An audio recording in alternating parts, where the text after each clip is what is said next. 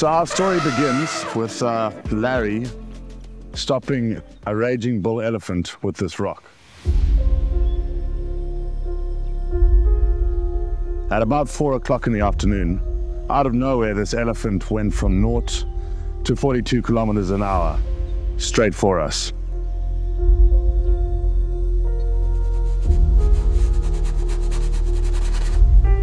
It started screaming when it first saw us, and it never stopped.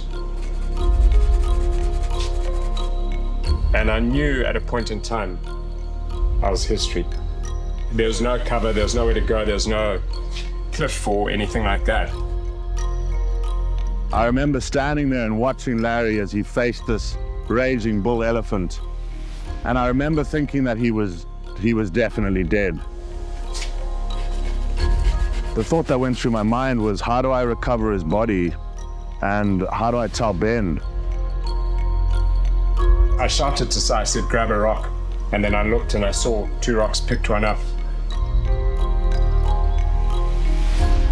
Larry, who's an artist and couldn't throw this rock on any day to hit this tree, hit the elephant square on the temple.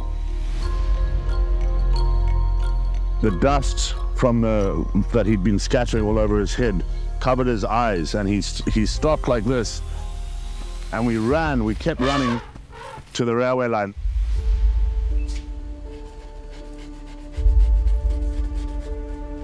You know, a guy had been killed the week before under very similar conditions where he had been chased down over 400 meters. The autopsy from these elephants, when they have been going into these frenzies, when they've shot the elephant, they found their stomachs are full of plastic. We all got together and we're like, well, let's try. Plastic is a major problem, especially in Vic Falls here, where your plastic management has not really been as good as it should be. We're picking up all sorts of things in these elephants' guts, from pieces of glass to batteries. You imagine what a burst battery does in the gut. Any animal that has an infection or is compromised in any way, you get a direct increase in aggression. If you think about it, I mean, the amount of chemicals and toxic waste that these guys are ingesting, there's got to be some sort of direct effect on the health of that elephant, making it sick, making it more aggressive possibly. There's a new concept that people have picked up globally, and they call it plastosis. And it's basically from plastic particles that are causing a toxicity within the body. And over time, these animals will actually die. All the waste within Victoria Falls, either coming from the households, coming from these halls, coming from the hotels, store bridges, or wherever it's coming from, it's all buried by kinds of parts and it's taken to be rubbish out. And there, it just stays there. It's just a controlled place in terms of waste, but nothing happens to the waste. So the need of this kind of an initiative is unquestionable and something that cannot even be argued about. It's everyone's desire, every tourist, the tourism players' desire to ensure that we deal with plastic once and for all.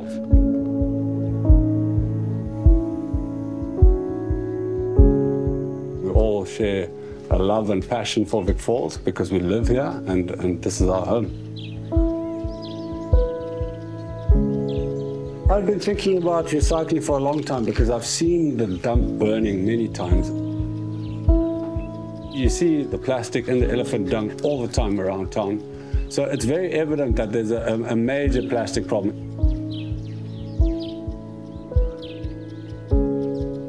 I've always wanted to make plastic bricks. That was the original idea.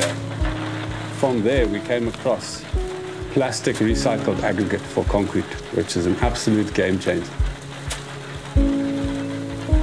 So we're going to be turning all of this into that. Recycled lightweight aggregate for concrete. We're going to use it in everything from the concrete under our feet to the mortar between these bricks. that actually improves the properties of concrete. It makes it more flexible because this is kind of soft and spongy, so it gives concrete the room to expand and contract. The beauty with this process is that we don't even need to clean the plastic. We can collect the dirty off the street as it is, with a bit of food waste, covered in dirt, a little bit of mud in it. It doesn't matter. The process accepts about 10% of contaminants. We not just want to, we need to remove all of the plastic. It's a necessity. I grew up in Victoria Falls. Simon, myself, Rainer, we disappear into this bush all the time. It revives me in a way that I can't explain. It's been very, very hard for me to watch through my short lifetime. The poisoning of this destination, the poisoning of the wilderness that's brought me most of my happiest memories. We've found a recycling solution, but the issue is so much deeper than that. It's so rooted in the social aspect. We struggled with working out how to motivate people to, one, to not litter, but two, to go and clean up all of this trash that we've created in these decades. We can attach a value to plastic, we can pay people per kg, and if they are to collect all day, we can at very least double their minimum wage earnings. We can create a self-motivated, widespread community cleanup that can draw plastic out of these areas and bring income to the people that need it the most. Our great dream is to clean up the entire Khaza region. Khaza is a series of national parks through southern Africa, and when grouped together, they're actually the largest area of wildlife in the world.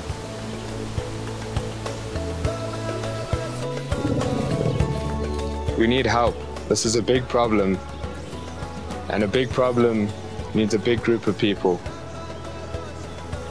So please, please, in any way you can, give Ele-Collection support. We won't let you down.